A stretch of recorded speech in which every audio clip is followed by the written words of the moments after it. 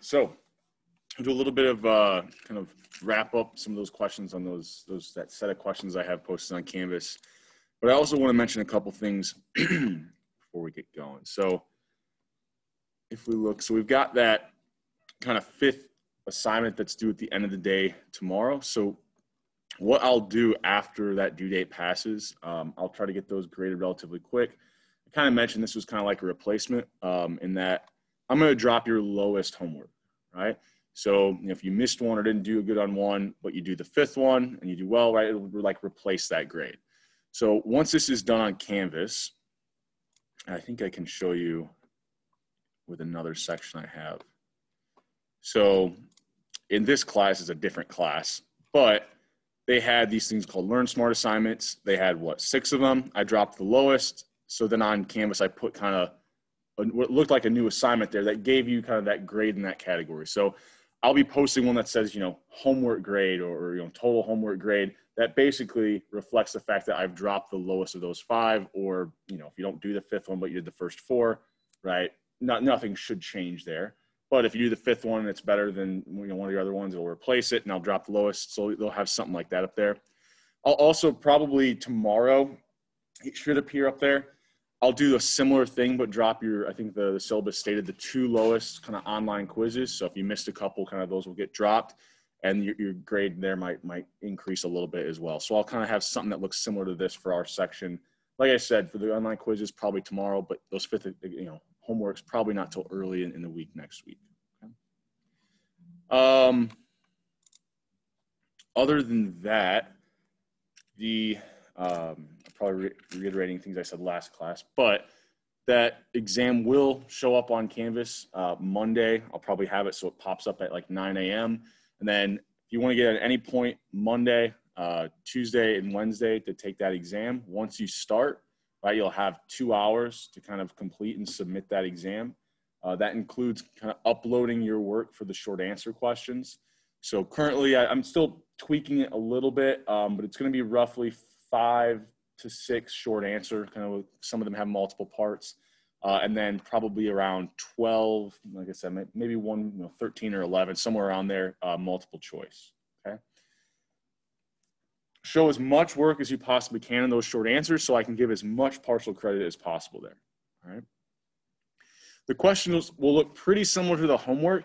I would say some of the homework questions are a little bit more open-ended, and even the questions we've been working through here Tuesday than today, a little bit more open-ended and vague, just so we can kind of explore some of the principles as we're working through these. On the exam, they'll be a little bit more exact in what they're looking for. Right? I think I mentioned that. So let's pull up those final practice problems. I'll work through the ones that we didn't do on Tuesday.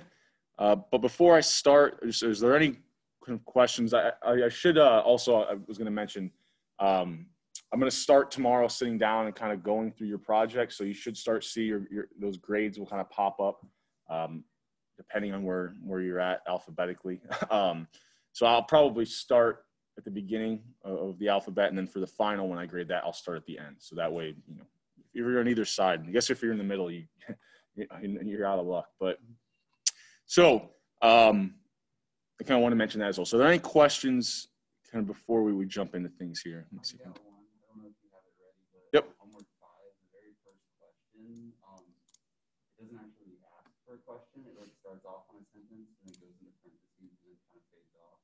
Okay, let me see. Sorry, I didn't have it pulled up. No, it's all right. I got it. Yeah, it says, what do you expect the wages, and then parentheses, and then compared to school, and then.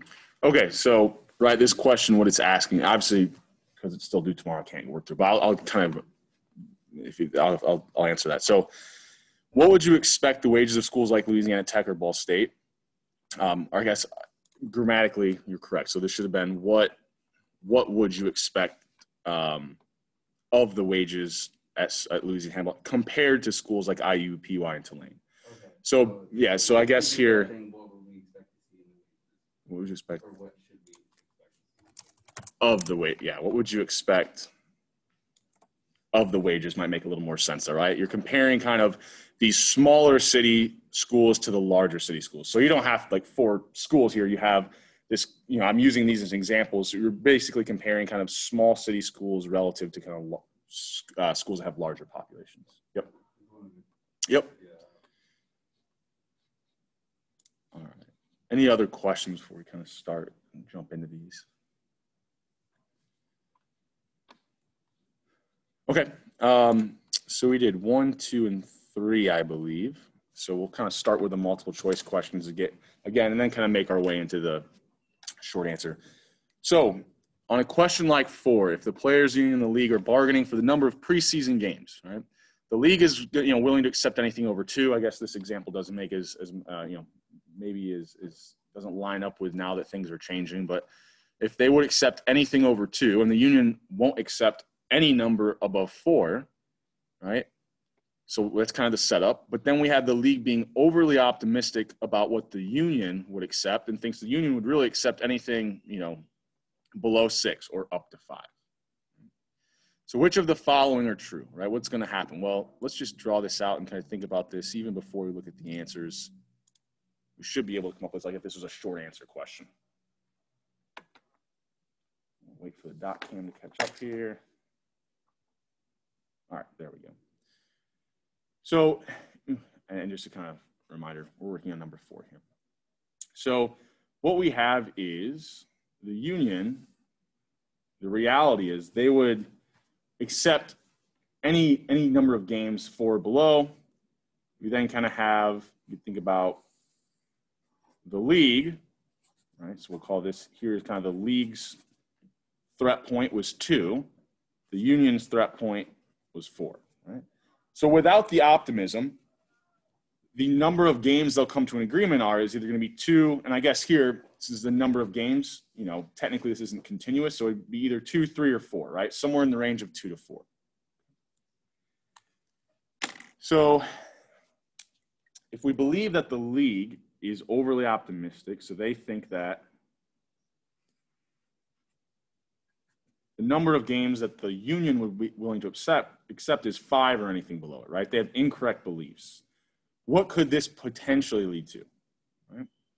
Well, if the league believes this, right, and it's thinking about, okay, what number of games am I going to propose?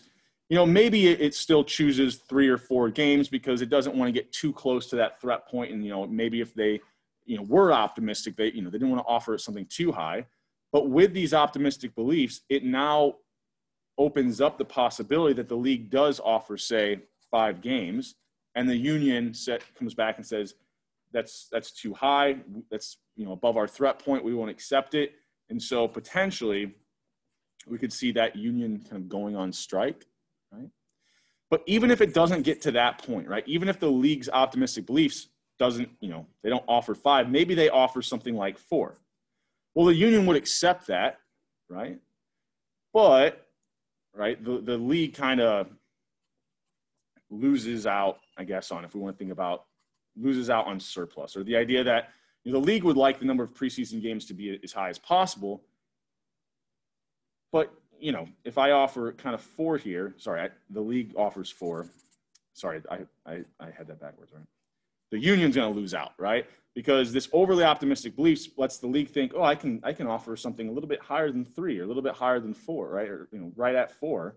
And so they start proposing offers that are higher than they were before, which the union will still accept 3 and 4 games, but, right, they're going to lose out on some surplus. So being optimistic, in a sense, could be good because I'm more likely to offer these higher number of games as the league. And if I, offer 3 or 4 games, the union will still accept that. The union loses out in surplus. The league is better off. But if I'm too optimistic and I offer a number of games of 5 here, past the threat point, the union could come back at me and say, that's too high, we're gonna strike, right? So regardless of whether or not they proposed 4 or 5 games there, the league is potentially could propose a number of games that's too high, right? That would be proposing 5 games, which is above that threat point. Okay. So, another way I could have said this, the league potentially proposes a number of games, not just that's too high, right? I could have said even that results in a strike. right? Kind of a similar idea there, but just two different ways of saying the same thing. Any questions on that one? I want to add something in here. What if, let's say instead, we think about the union is pessimistic, right? So maybe the union knows that the league likes to offer, right? Or sorry, wants to make an offer that leads to more preseason games. So what if the union believed that the league, right? So we can kind of call this like, I am not going to spell this right, but pessimistic, right? I definitely, spelling is not my forte. So let's say they believe the league wouldn't accept, is only willing to accept not everything over 2, but only willing to accept a number of games 4 or higher. Well, this pessimism, right? If the union looks at this and says, well, geez, I mean, the only thing we could ever agree on with them would be a number of games of 4. So they propose, right? The union would kind of propose 4 games based on their pessimism, which ultimately just hurts the league, right? Or sorry, hurts the union, because the union really wanted something below, like 4 or below, right? So this was literally offer their threat point. So this pessimism would also kind of lead to the union losing out on surplus, right? And potentially, similar idea, if their pessimism was too large and they believe that the league wouldn't accept anything below 5, they might say, well, we're just not going to come to an agreement. So until the league moves that threat point from 5 back to 4, 3, or 2, or 1, we're just going to go on strike. So the pessimism could potentially also lead to a strike, right? Pessimism by the union could lead to a strike, or a number of games that kind of hurts the unions, whereas optimism by the league kind of had similar impacts, right? So kind of thinking about these contract zones and, I guess, finding the range of values I think is relatively easy once we have these threat points, but how this optimism and pessimism could lead to like some undesirable outcomes would be a kind of both fair game, optimism or pessimism there. Okay. Any questions over anything there? You can see the chat. Huh? Yeah, sorry, I could have written up here. This was league, optimism. I guess if we wanted to really get this was like the union's views of the league. So union had a pessimistic view of the league had an optimistic view of the union.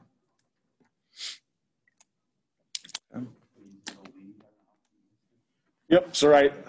Yeah, so the true union kind of threat point is 5. The league was optimistic and thought it was or sorry, true one was 4. The league was optimistic and thought it was 5. Yep. Okay. When you say they're the league has to have optimism about, so it's basically, if this wasn't league union, it's party 1 has optimism about party 2's beliefs, party 2 has pessimism or optimism about party 1's beliefs. Yep.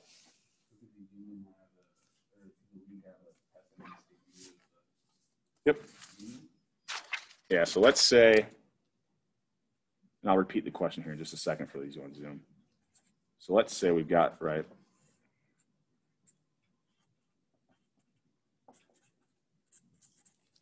so let's say that the league had a pessimistic view of the union, right? This is actually kind of a weird one. The results kind of play out kind of interesting. So let's say that the league is pessimistic, right? They want more games, but they believe the union would only accept 3 or lower. Well, the league looks at this and says, well, we want to come to an agreement with them. We're okay with 3 games. So the league would, propose 3 games. So what's the result of the league's? All right, hold on, pessimism. This is probably not even close. Okay. So pessimism, right? They proposed 3 games. The union would accept that, right? But what did the league do? Well, their own pessimism, right, led to the league kind of losing out in surplus, right? Because they could have gotten away with proposing 4 games. Right? And if their pessimism got too bad, like let's say I kind of didn't leave myself enough room, but let's say they thought, right, I was like over here, like they would only accept, 1 game or lower, 1 or 0 games. Well, then that potentially could lead to the league, instituting a lockout where they say, well, look, we're not okay with just 1 game. So we're going to call, we're going to have a lockout. We're going to stop this bargaining. When in reality, the union would have actually accepted something that was lower. Excuse me.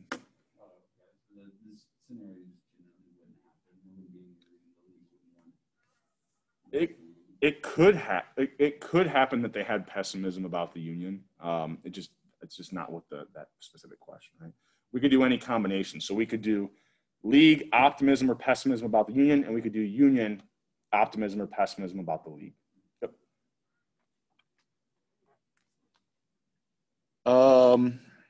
Okay.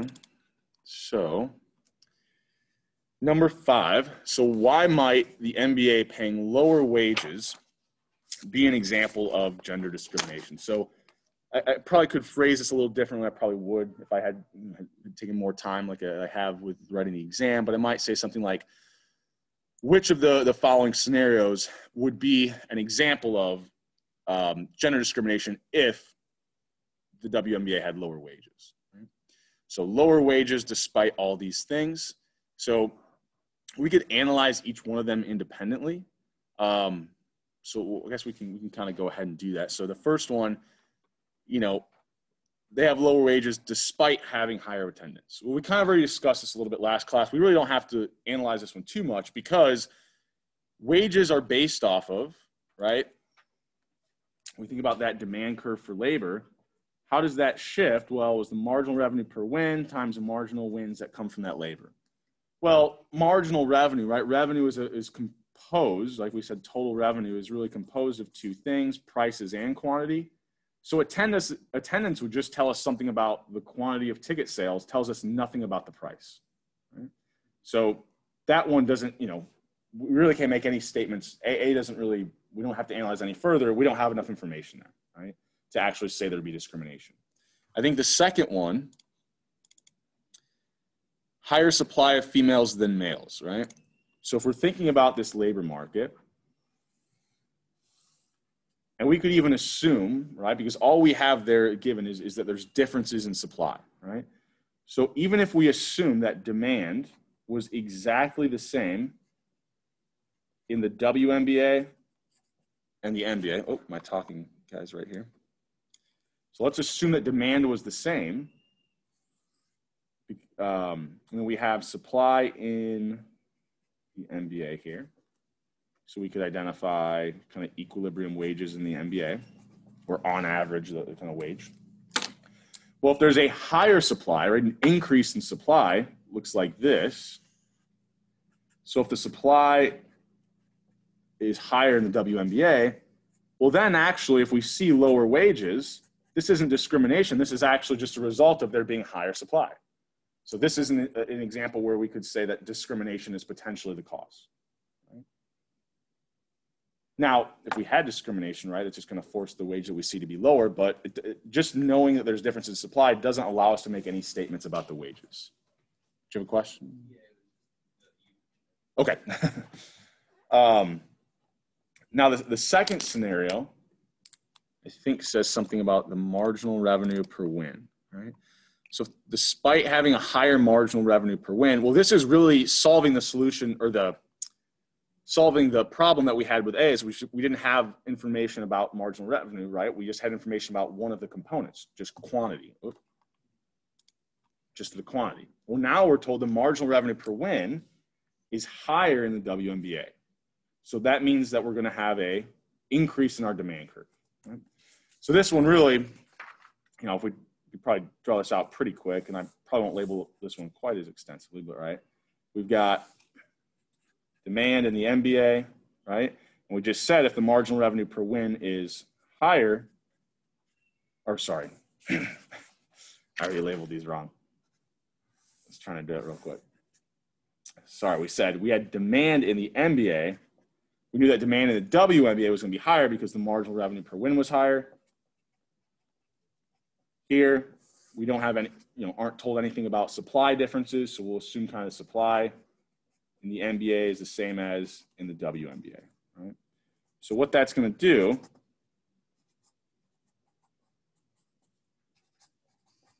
we identify those two equilibrium wages. This would predict that wages in the WNBA are higher. So if we see lower wages in the WNBA under this scenario, it would have to be that, I kind of ran out of room here, so the demand for the WNBA plus this discrimination cost, well, then we would expect to see wages in the WNBA with this discrimination, we would see that wages were lower. Yeah, so if there was no, we're trying to identify which of these scenarios would, if we saw lower wages, be a result or be a potential candidate for where there could be discrimination going on.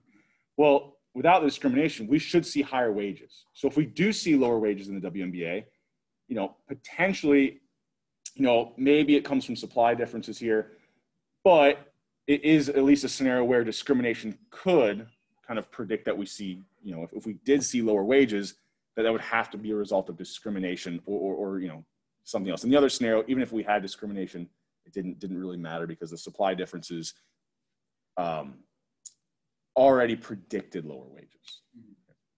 In this one, the marginal revenue differences don't depict lower wages in the MBA, they actually predict higher wages. So the only way that we should see lower wages is if there was some discrimination going on.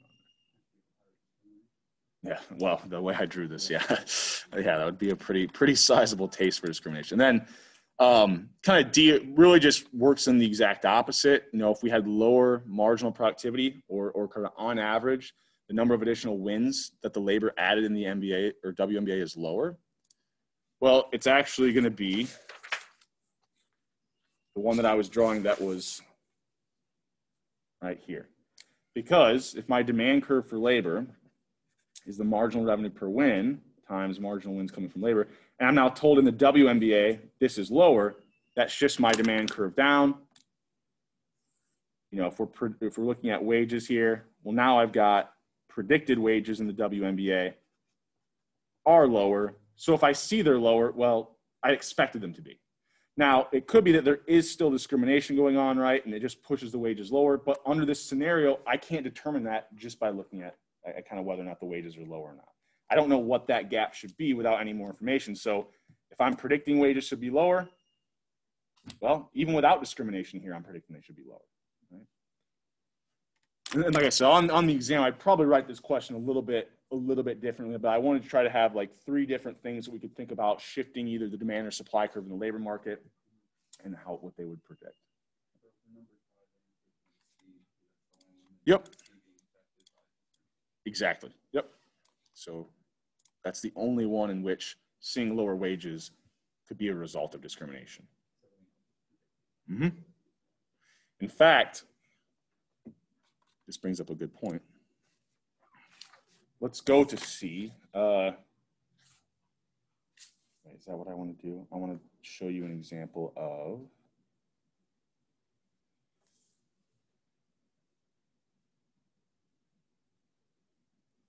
let's do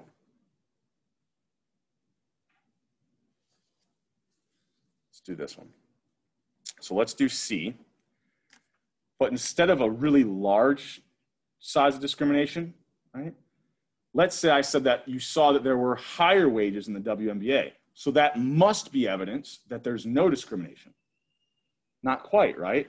Because even if we know the demand curve in the WNBA is higher, but even if we had some discrimination, but it was really small, we would still see higher wages in the WNBA. So just because we see higher wages in the WNBA doesn't rule out discrimination if we had that additional component that the marginal revenue per win is higher, right? Now, the more likely scenario is probably that the WNBA is higher, but if this was the situation, just because we see higher wages in the NBA, WNBA, doesn't mean we have no discrimination, right? We just can't pick that up, right? Because if the discrimination is small, we're still going to predict higher wages. We just don't know if they are high enough. Right?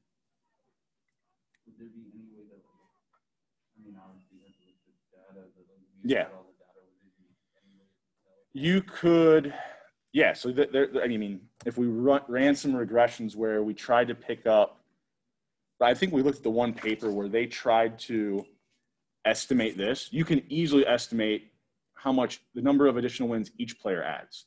And then we could do something like look at the distribution of the NBA versus the WNBA. My guess is it's similar. If we had like, although I don't know off the top of my head how many games the WNBA plays, but if we could like equate the number of games, right, this would probably be similar. We could then look at the marginal revenue kind of per win, look at revenues for these different, and then we could come up with what the demand curves should be, look at the actual wage data and do something there. Like you could even run a regression on what this would predict the wage would be, and then kind of the difference between that and the actual wage. Because their paper, they specifically looked at whether or not players were being paid more or less than their predicted wage. We would do a similar thing here, just now we have 2 leagues.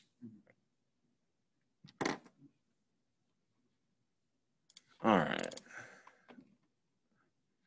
Okay, so this one, I actually will answer the question, but then I will throw a wrinkle in it to try to kind of get at a principle here. So suppose we've got 30 NHL teams, half discriminate against Canadian-born players and half aren't.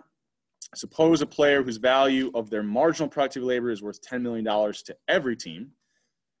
So kind of every team, right, has the same demand for this player, right? The same value of the marginal productive labor outside of discrimination, okay? So suppose we're looking at a Canadian-born player, which of the following would we expect, right?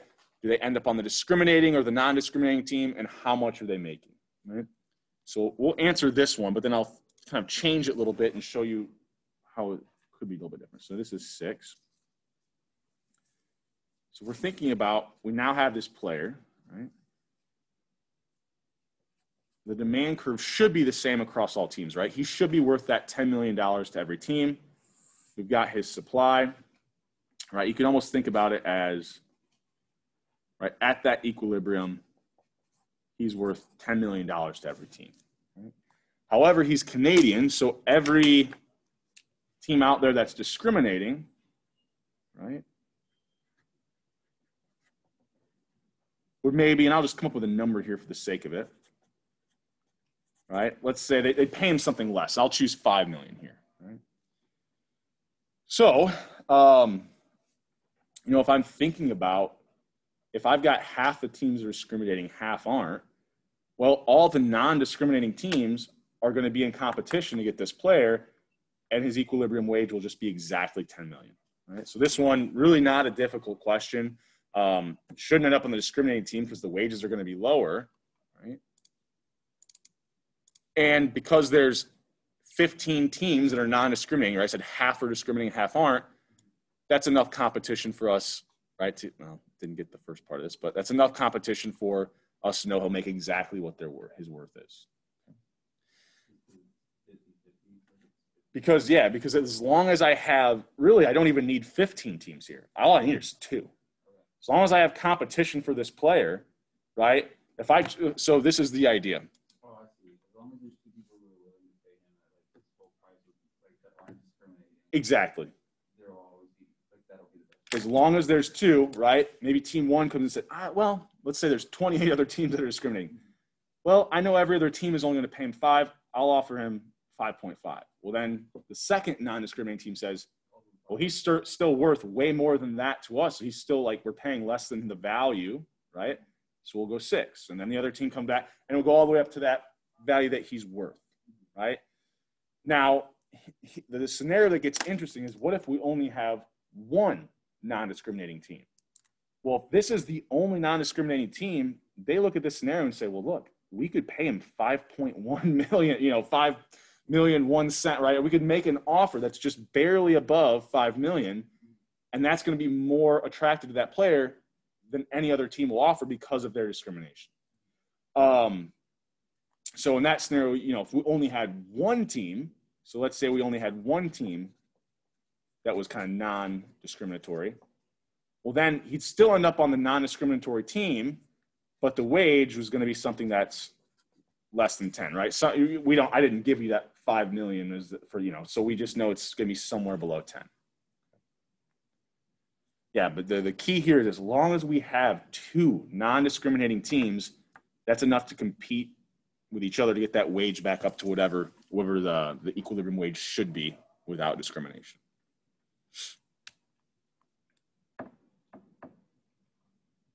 Any other questions on that?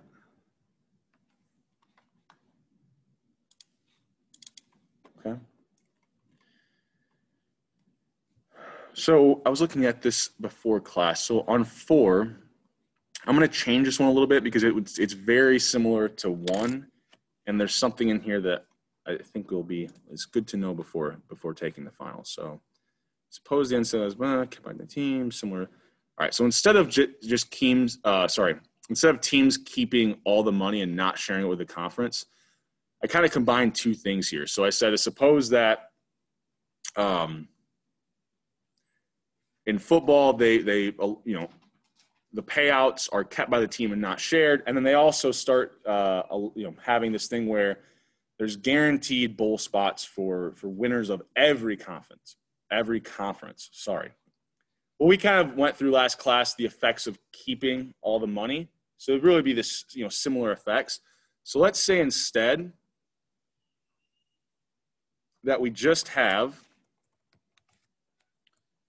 the NCAA football changing to be more like NCAA basketball, where they guarantee bowl spots for the winner of every conference. But they still have to share revenue with the conference. And I'm doing this because we already worked through an example where we went from sharing to not sharing. I want to do one that kind of goes in the opposite direction.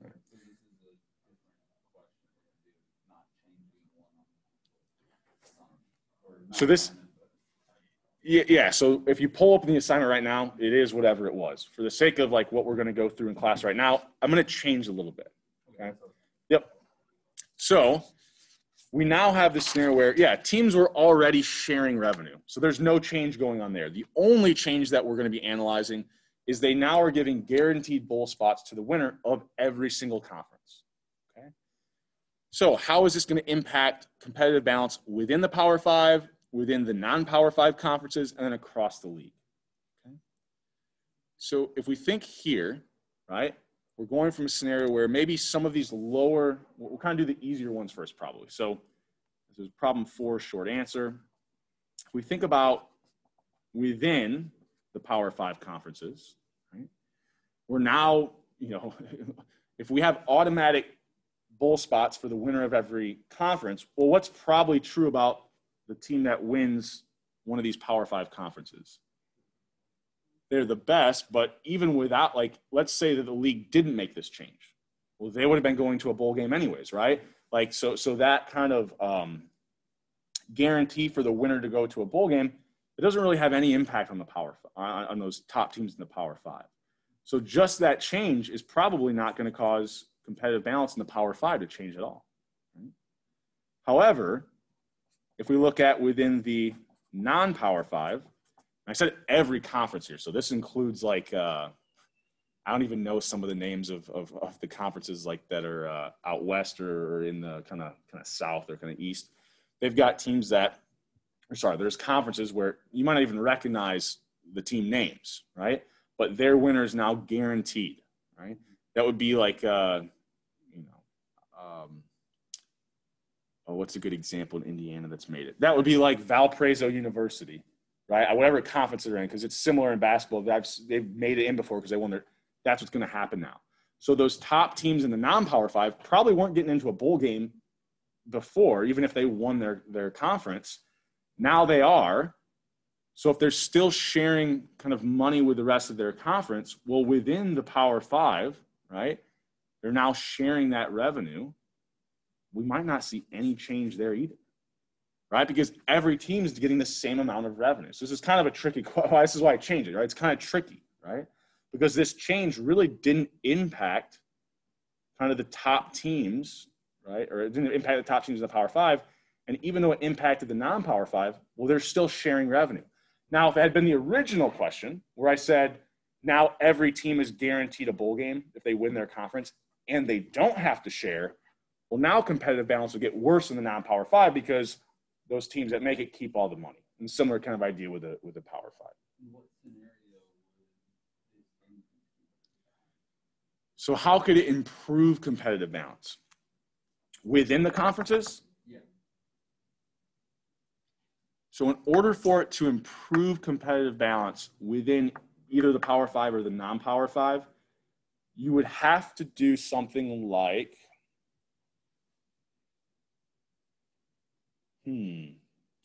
you would have to do something like not just where you guarantee the winner of every conference, but maybe you guarantee that every conference would have, well, no, for sharing revenue equally, there's really nothing you can do to improve competitive balance, right? Unless you did something goofy that's not really practical, like,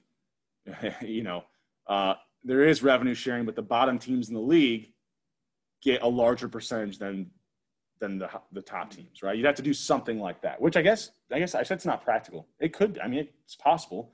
The conference, usually that wouldn't come from the NCAA. It'd probably come like from within the conference where the Big Ten or someone says, we're going to take this money, and the NCAA says we have to share it. But like, if they don't share it, say we have to, share it equally, like, can we go even higher? Right? Can I give 60% to the lowest quality team and only 40 to the top?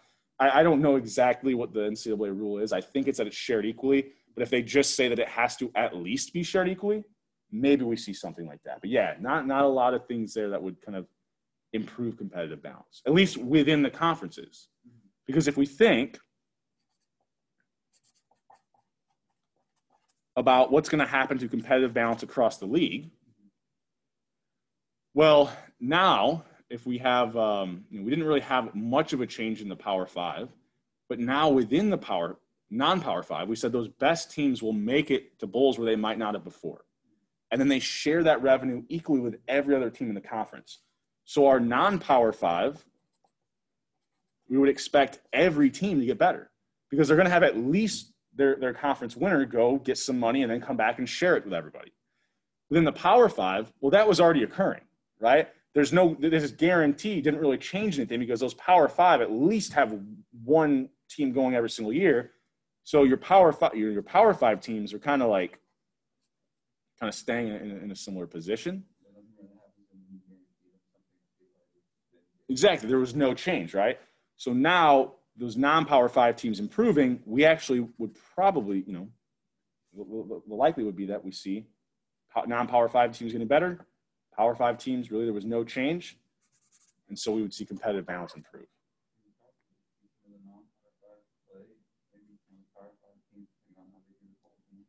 Yeah, right. The implications of like, if we made this a dynamic thing where we look at like the next 5 or 10 years, right, that could be wildly different because as they get better, they start to attract more recruits. Maybe the lower quality teams here start to get a little bit worse, right? You could take this out if you wanted to, but really we're just thinking about kind of the immediate impacts in that year that occurs. Any questions on that? Also, this looks kind of janky. I have my remote. See if I can find the remote here. I don't see it. Well, if you can't read anything that I'm writing, please let me know. To me, at least, it looks a little bit blurry. So, all right. So, like I said, I changed that one a little bit. So suppose that so 5 is more of a thought experiment without being real specific. But the idea with 5 that I was kind of thinking about and wanted to kind of get you to start to think about is if we're thinking about schools having the ability to pay their athletes or offer scholarships, right?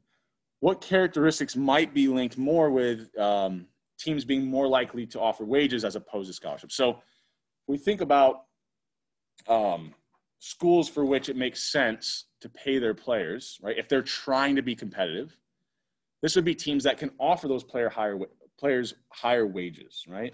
So if we've got a school where the wage would be greater than kind of our tuition remission, or what are the value of kind of that scholarship. These are going to be schools that will then offer the wage, because if they don't, well, they know that there's other schools out there that can offer wages higher than tuition, and so the players will go there. So to be competitive, if the wage that I can offer that player, that equilibrium wage, is greater than the tuition amount, then I would choose to be paying the wages, right? If the reverse is true, in that the equilibrium wage I can pay the player is less than the value of the tuition I could offer them, well, that means I probably have a relatively lower wage, and so offering the tuition remission is going to be more attractive to that player. So we're really thinking about what schools will be able to offer higher wages and what schools will be offering lower. Sorry, I saw the word higher and I started writing it. Lower wages. Right? And this just gets at, we want to think about what's shifting the demand curve, right? And primarily that shift is going to be from the marginal revenue per win. Right? So we're thinking about players of similar quality. What are the kind of characteristics we've seen shift that demand curve? Okay? So I've used a few of them in the examples that we've went through. So if we think about schools that are be able to offer higher wages, this is going to be schools like D1 schools, right, that have kind of higher demand curves, probably men's football and basketball. Right? We could even think about, this, what also might lead to higher wages. This is kind of a weird one to think about. But we said that, and this was in homework 4, right? When we're thinking about schools like Stanford, they actually face a higher supply curve in the sense that the opportunity cost of going to other schools is higher, so their supply curve kind of shifts in, right, or decreases. So that decrease in supply, just to kind of give you a visual, right? If the supply is decreased, that's going to predict higher wages, right? So actually another characteristic we could even think about is actually the low academic quality schools, right? There's a higher opportunity cost to going there, right? Because you're foregoing like a high quality education or degree. And so we would actually predict that they would have higher equilibrium wages. So they'd be more likely to have a wage above the tuition remission as well. Whereas the schools that wouldn't, right, would choose to go with a tuition instead of paying wages, are kind of like your smaller kind of football programs, maybe smaller programs, D3. You're not as popular sports. I pick on bowling a lot, but that's one of them. And then kind of here we have the high academic quality, right? And kind of think about this, like the value of their degree is worth so much that, they don't have this huge opportunity cost, so their supply curve is relatively low. So their wages might actually end up being a little bit below what their scholarship or their tuition remission would be. So there was a question on homework. Like I said, there's questions on homework 4 that try to get at a lot of these things, but starting to think about the qualities, like what shifts those demand and supply curves and what predicts higher wages. Really, we're usually thinking about differences between D1, D2, D3 programs, men's football and basketball versus really every other sport. We're going to see kind of that shift. And then kind of we had that academic quality that we could see shifting that as well. And I think even in homework 5, the question you asked about to start class number 1, we could even think about here, not just academic quality, right? But if universities have something that students value, so not just the degree, but maybe, I don't know, living in a city of, living in Chicago versus living in Muncie, Indiana, or something like that, right? That potentially we could see shifts in the supply curve due to those preferences as well. If those preferences are like expected to be pretty,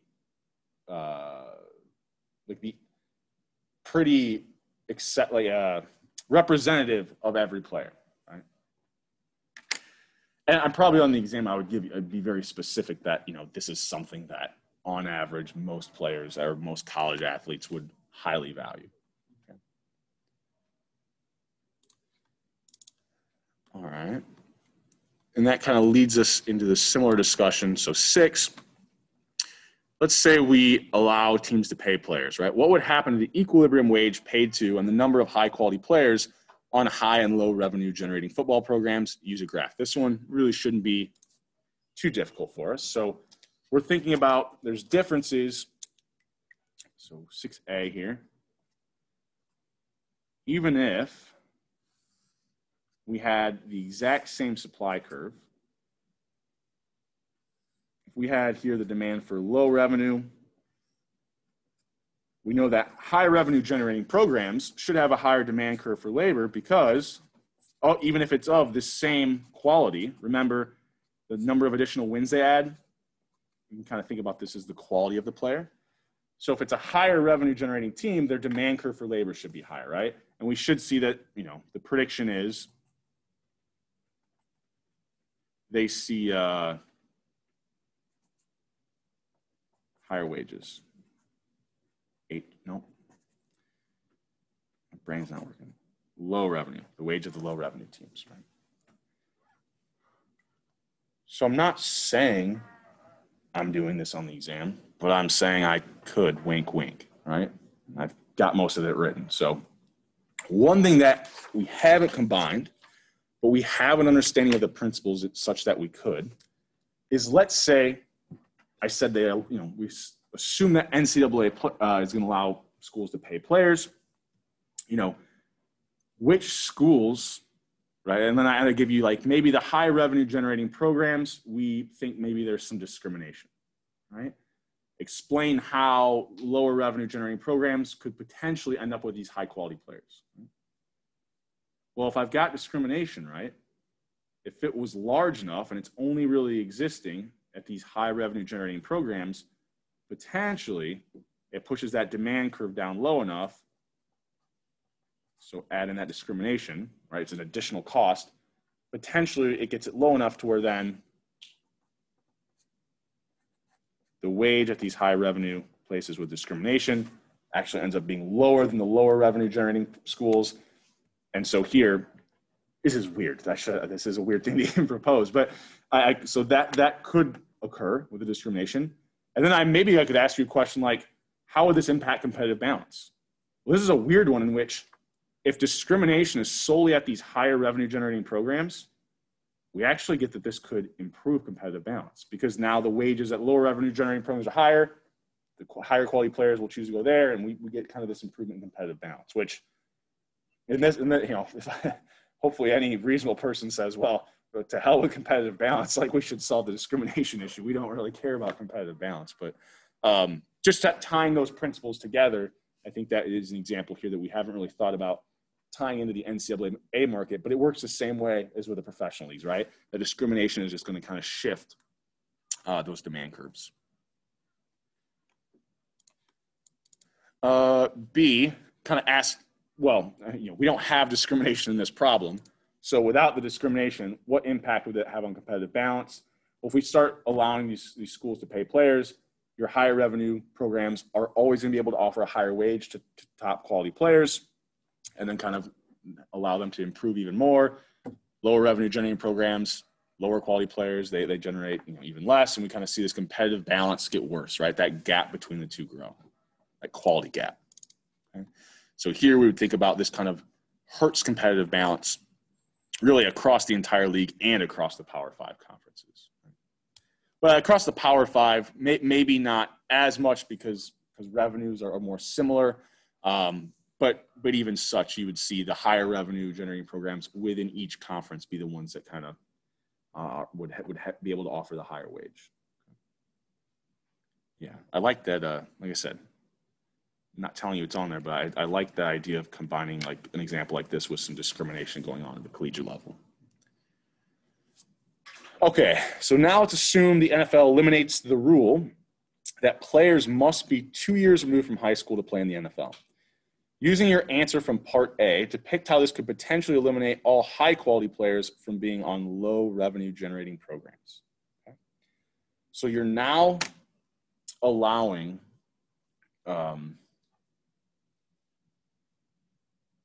players to kind of leave early, right? So now players have an option between choosing the wage that they could get in the NCAA and the wage they could get in the NFL. Right? So we'll go back here.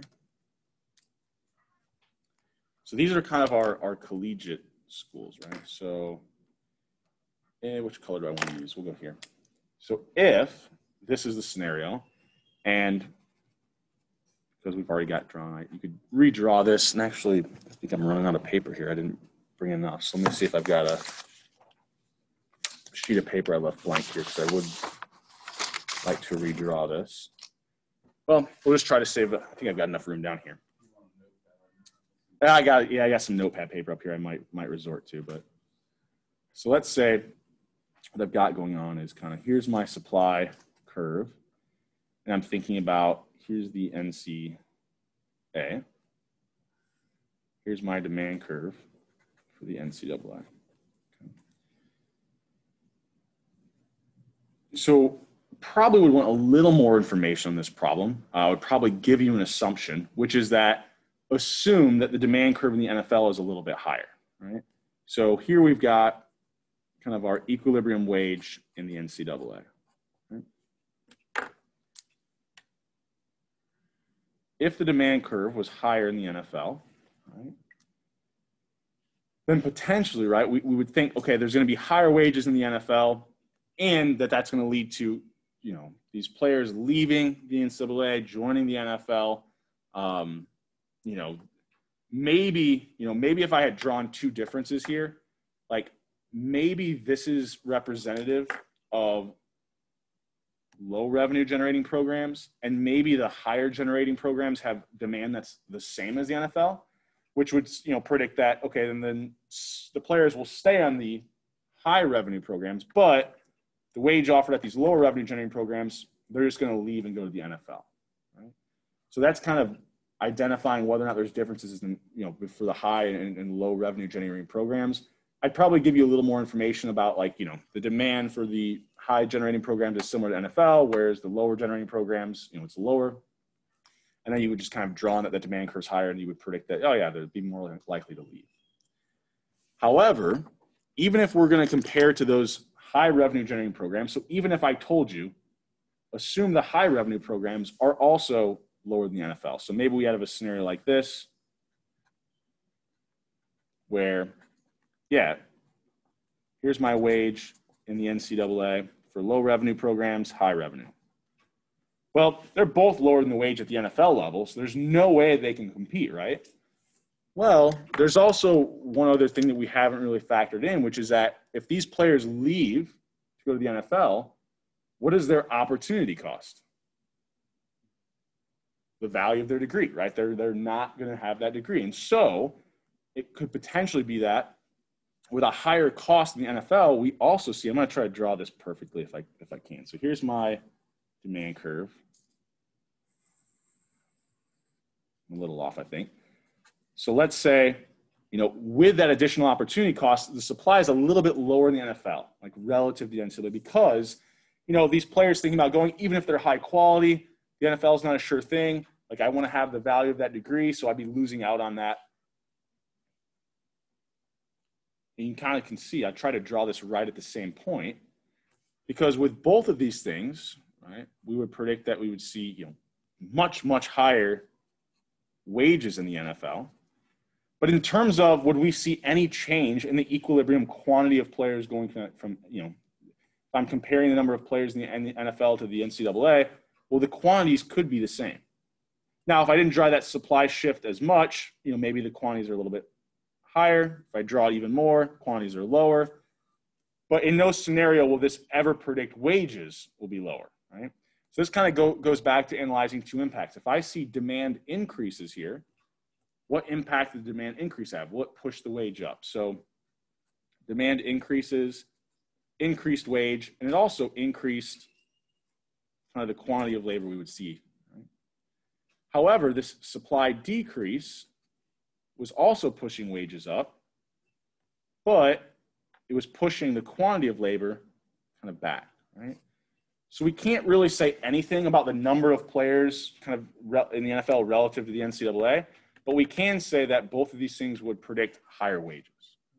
And like I said, in the exam, I'd be a little bit more precise about kind of what the differences in the demand curve were.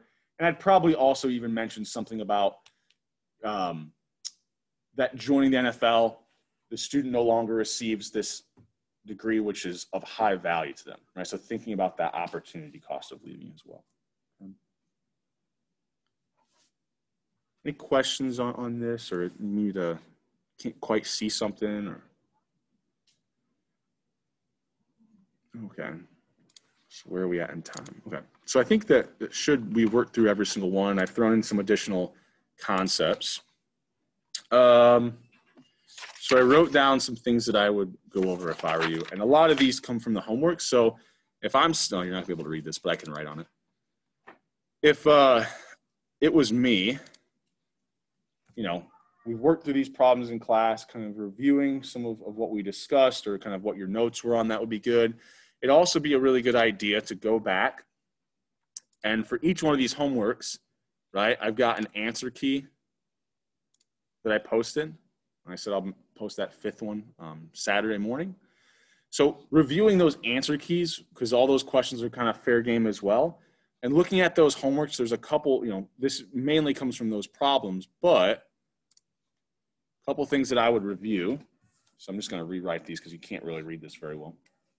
So one, I would kind of go back to that problem. I believe it's on the third assignment, or it might be the beginning of the fourth, where you're looking at kind of the impacts of roster limits, right?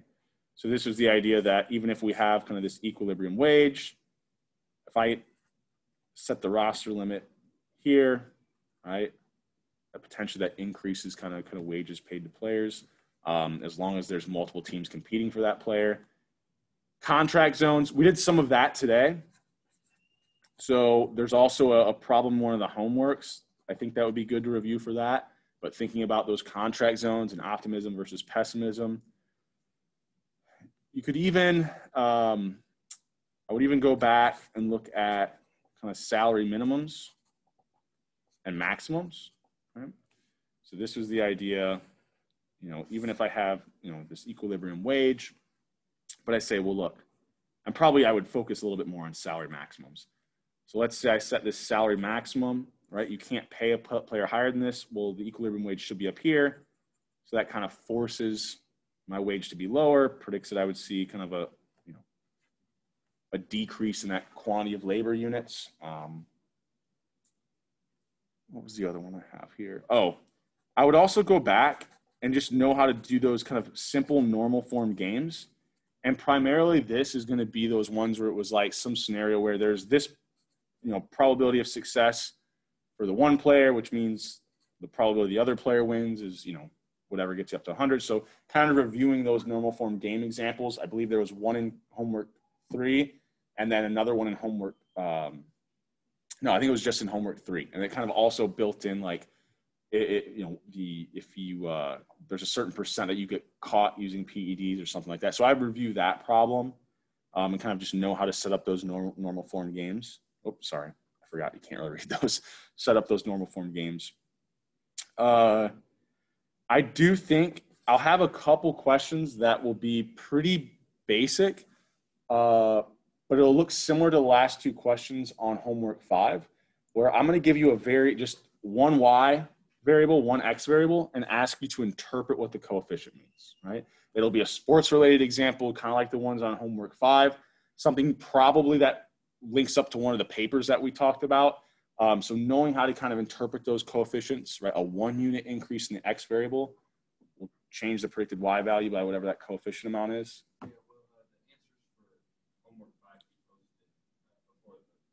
Yeah, so I said I'll post them after so the due date's tomorrow night. I'll post it Saturday morning. Okay, actually, I think I can have it set to release like at 12:01 or something like that. So those will be there for you following that. Yep. So yeah, I would kind of look at some of those kind of linear regression examples on homework 5, even if you decide not to do it. Going back and just maybe kind of looking at some of the slides related to some of those papers we went over. And then thinking about the link between demand for the sport and wages, right? So really this was, I think we kind of worked on a problem similar to this last class, but if I give you a scenario, so let's say I say something like, you know, the NCAA starts paying its players, right? And its fan base doesn't get as much value from watching the games. So you would see kind of the decrease in the demand curve overall for the sport, right? Which would also decrease kind of your marginal revenue. Well, if part of your demand curve for labor is marginal revenue per win, you'll see a decrease in the demand curve for labor. And what that results in is then kind of lower wages, right? So kind of being able to be given something that impacts demand, right? In my scenario just now, I said, you know, the NCAA pays its players so the fans don't get as much value. They don't like the sport as much. So you see this decrease in demand. That also means that the marginal revenue kind of per game or per win is going to go down, which is part of your demand curve for labor. So the demand curve for labor shifts down and then kind of lowers that equilibrium wage as well. But like I said, we kind of went through an example like that last class. I think I forget exactly what the question, but a lot of these kind of, you can kind of review by looking at that homework 3 and 4 answer key as well. And then like last class, I kind of listed the things that you should be going over as well. So that you kind of have now a pretty good set of potential topics that you could see. We've worked through really a problem, almost a couple of these we haven't done, but like I said, those are on the homeworks. We've done a lot of them in class before. But that's what I would kind of lay out as ones that you should kind of go through. Any other questions for me? Not right now. Yeah, so I think I'll wrap it up for us today, but I'll mention a couple of things. So one, if as you're studying, you have any questions at all, or you know, even if it's on an old homework or something like that, feel free to reach out to me. I will be somewhat available. I probably won't be super responsive this weekend, but early next week, and I will look at my email this weekend, so I will try to get out responses. It may not be, you know, within 30 minutes of your email, but Monday, Tuesday, I'll be kind of actively working, and so I'll be around my computer and get you answers pretty quickly. And if for some reason, I don't know what this would be, but if that Monday through Wednesday timeframe, if like, yeah, I don't know, maybe had a surgery plan and you thought that exam week, you know, your exams were maybe Thursday and Friday, please let me know as soon as possible. But I think having that basically 72-hour time period should be a pretty good window for everybody. It will close at midnight. So that means if you want the full 2 hours, you have to start by at least 10 on Wednesday evening. Okay. All right. Good luck studying. Thanks for a good semester. Hopefully everything kind of ends out well for everybody here. Hopefully we'll get back to normal in the fall, and that you have a good summer break.